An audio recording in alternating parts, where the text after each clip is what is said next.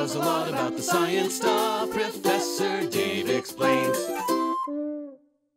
Over the past few tutorials, we've learned about the three largest classes within phylum Mollusca, those being Gastropoda, Bivalvia, and Cephalopoda.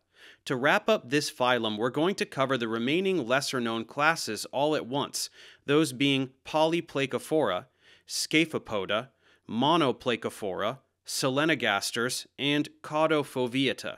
Let's get started with the most diverse of these classes, Polyplacophora, also known as the chitons.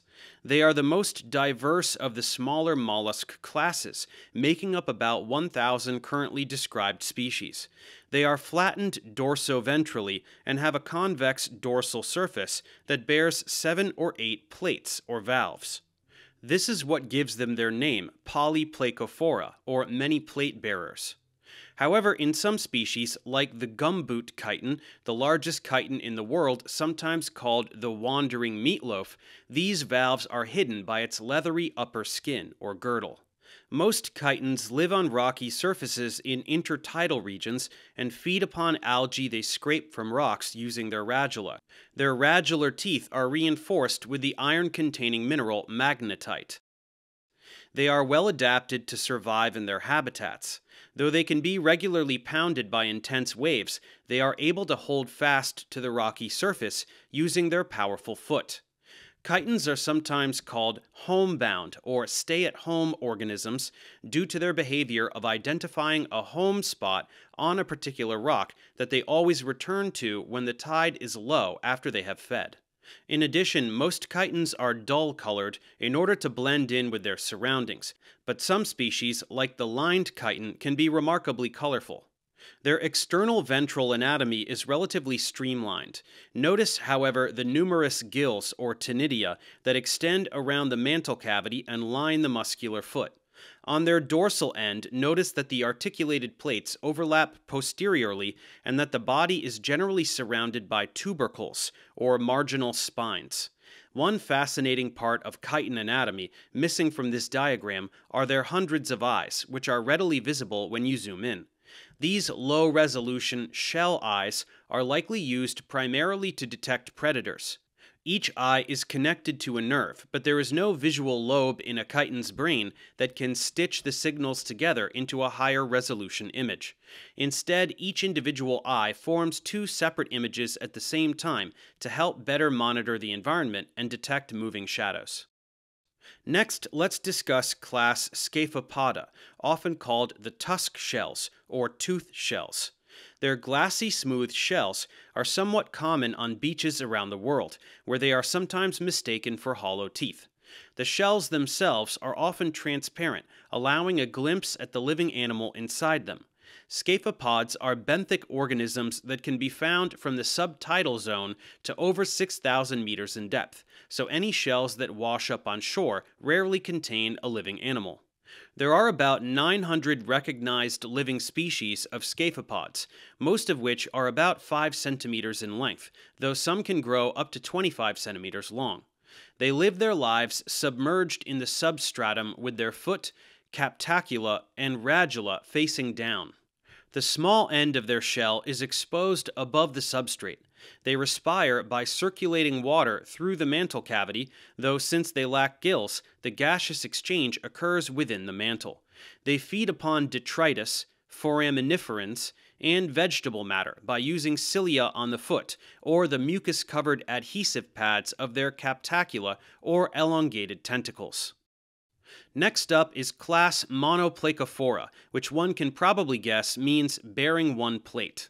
Until 1952, when a single specimen was dredged up from the seafloor on the west coast of Costa Rica, this entire class was thought to have gone extinct about 375 million years ago, because that's where their fossil record stopped. Though they superficially resemble limpets, they are not gastropods, nor are they closely related to class Gastropoda. They are small, with a low, rounded shell and creeping foot.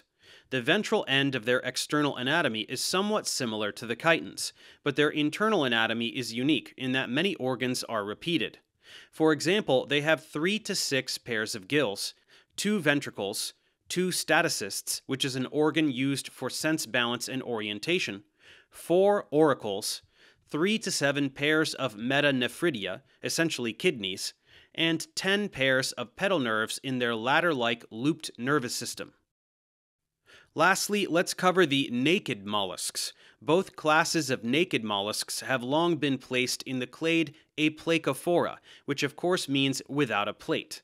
As of 2022, there still are no confirmed fossils of aplacophorans, though some problematic fossils exist that somewhat bear resemblance to their modern analogues. Their exact phylogeny with respect to each other and other classes of mollusca has been in flux, with some researchers claiming their classification as paraphyletic, though more recent molecular studies place them as closely related to the chitons. Both classes are found primarily in the deep sea and possess calcareous spicules secreted by the mantle that cover their bodies. Now, to get more precise, there are about 120 recognized shell-less mollusks of class Caudofoveata. Nearly all of them are burrowers that feed primarily on bottom-dwelling microorganisms and detritus. They feed by lying vertically in the sediment with just their mouth parts exposed and taking in passing organic detritus. They, like most mollusks, possess a radula for feeding, though they lack shells and a muscular foot. In place of a foot, they have scales and calcareous spines that they use for movement. At their anterior region, they have an oral shield with sensory cells that aid in food selection and intake. They are dioecious animals with a single pair of gills. Finally, the Solenogastres include about 300 deep-sea marine mollusks that lack a shell and are instead covered by spicules, which appear to differ greatly by species. Some species possess a radula, while in others it has been secondarily lost. Many possess elaborate salivary glands and a vestibular buccal cavity. Many lack gills and respire using simple diffusion and secondary respiratory structures. Unlike the Caudofoveata, they do have a foot that is visible as a midventral narrow furrow, also known as the pedal groove. They are bottom-dwelling mollusks that feed on the bodies of cnidarians and ctenophores, either sucking their bodily fluids or eating their tissue. Like the Caudofoveata, their digestion, ecology, habits, and diversity are still being explored, as new species are regularly discovered in the deep ocean. And with that, we conclude our study of phylum Mollusca. Let's move forward and continue our analysis of Lophotrochozoa with a closely related animal phylum, Annelida. Thanks for watching. Subscribe to my channel for more tutorials. Support me on Patreon so I can keep making content. And as always, feel free to email me, ProfessorDaveExplains@gmail.com.